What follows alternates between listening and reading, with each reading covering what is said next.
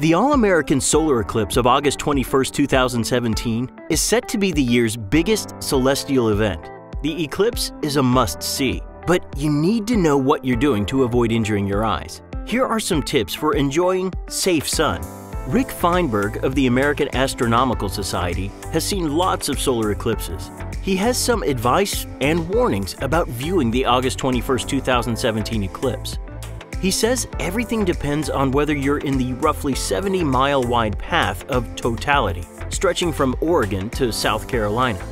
Only in that narrow zone will you experience a total eclipse, in which it'll get dark and, weather permitting, you'll see the corona, the sun's ethereal atmosphere. During totality, when the moon is completely blocking the sun's bright face, you don't use any filters. You look right at it. You can look right at it with binoculars, you can look right at it with a telescope. But at all other times, during the partial phases, before and after totality, or if you're not in the path of totality, throughout the partial eclipse, you must use safe solar filters. What are safe solar filters, you ask? The most common kind available now are these eclipse shades or eclipse glasses.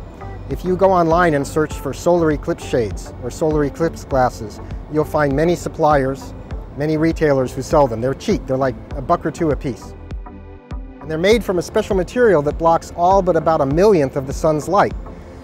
And that's across the whole electromagnetic spectrum, so it makes looking at the sun directly perfectly safe. So the proper way to use these is to not look at the sun, but to put them on and then look up at the sun. Dark sunglasses won't work. Any other filter that you can improvise won't work. Feinberg also says one of the best ways to watch the eclipse, especially the total phase if you're in the path of totality, is with binoculars. There's just one thing to remember. You cannot use them at any other time unless you have special filters that go over the front of the binoculars. Okay? These are only used this way, without any filters, during the total phase of the eclipse. If you want to capture a souvenir photo, you don't need anything more elaborate than a cell phone camera. But as Rick explains, the same solar filter rules apply. Except during totality, you have to use a safe solar filter, and it has to go in front of the camera.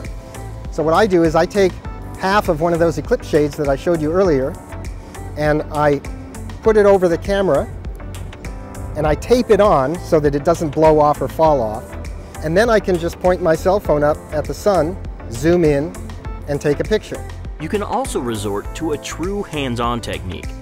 You put the sun at your back, and you get out of the way, and you cross your fingers, make a little waffle pattern with your fingers, and it creates several little holes between your fingers, and those project images of the sun right on the ground.